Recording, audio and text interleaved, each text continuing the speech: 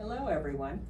My name is Lynn Moore and I'm the lead audiologist here at Hackensack Meridian Health at Mountainside Medical Center in Montclair, New Jersey.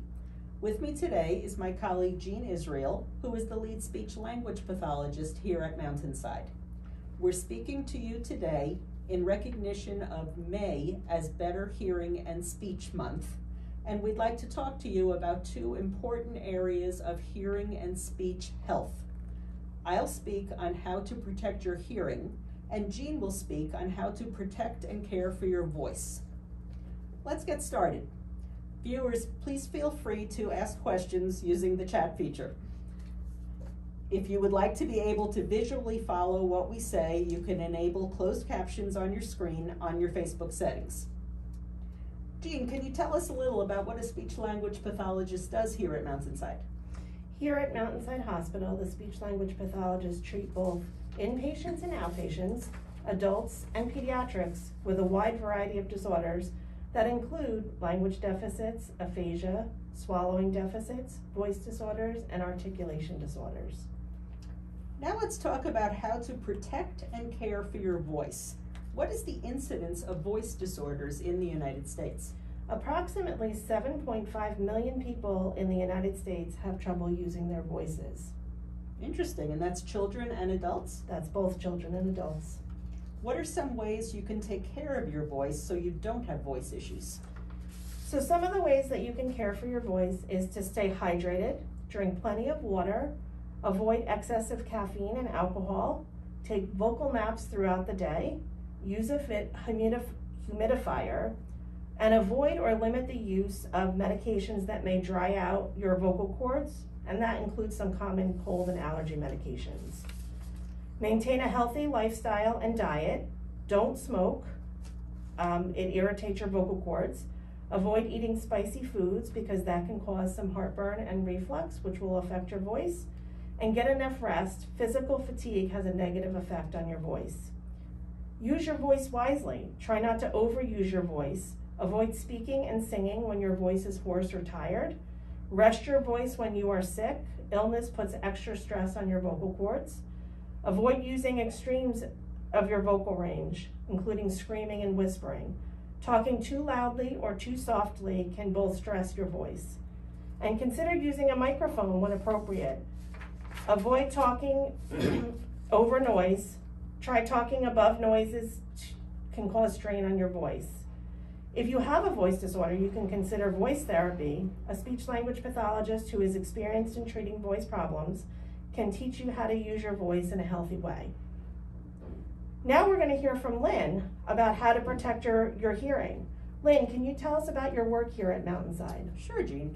I'm the audiologist here at Mountainside, and I see inpatients and outpatients, meaning people who have been admitted to the hospital, as well as those in the community that have made an appointment to come in. I'll see children and adults of any age.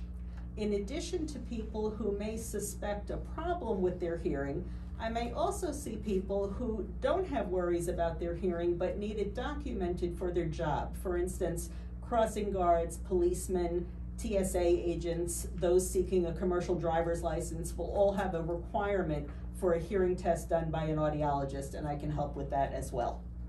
Lynn, can you tell us about what noise-induced hearing loss is? Sure. Noise-induced hearing loss is when your ears have just taken in more noise than they can handle, and it can result in damage to the innermost portion of your ear. Noise-induced hearing loss might be temporary, like for instance, during non-pandemic times and you've gone to, say, a rock concert, you come home and you have kind of a hollow feeling or a ringing in your ears. That's usually a temporary problem, and by the next morning you will have recovered. However, there are also other activities that can be cumulative and cause a noise-induced hearing loss. For instance, if you work with power tools every single day and don't wear earplugs, you might have that same feeling, but it will be long-lasting and possibly become permanent. What are some everyday noises that we should be concerned about? Well, in addition to things like rock concerts, which we know are very loud, things like using your snowblower, using your leaf blower, using your lawnmower are all very, very loud and potentially harmful activities for your inner ear. How about your hair dryer? Hair dryer can be very, very loud. When you think about it, the hair dryer is right at your ear, so that's about as loud as it comes. And I know, for instance, for me, I try out a number of hair dryers before I find one acceptable as far as the loudness level. How do you protect yourself from getting inner ear damage from noise? Well, there's 3 things that I want people to remember. Number 1, you can walk away. Just get farther away from the noise source, and that will make it less loud to you. Number 2, you can reduce the volume. So if, say, your children listen to music on their personal devices, you might want to check the volume and just cut it down a bit. And number 3 is to wear some sort of earplugs or an over-the-ear hearing protector. And which earplugs are the best to choose? There are so many earplugs out there, but what I like to say is the best earplug is the one that you will wear and the one that fits you well. We have a few questions from our audience and our community. How do you recommend discussing hearing loss with maybe an older parent who may be in denial?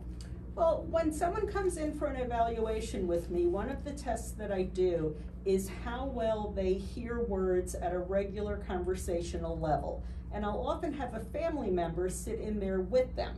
And then the person will see that, gee, I missed 10 words and my family members seem to get all the words. Sometimes that will sort of help convince them. I also like to keep my evaluations for hearing pressure-free and educational, so that the purpose of you coming in for a hearing test is to just find out more about what can make your life better.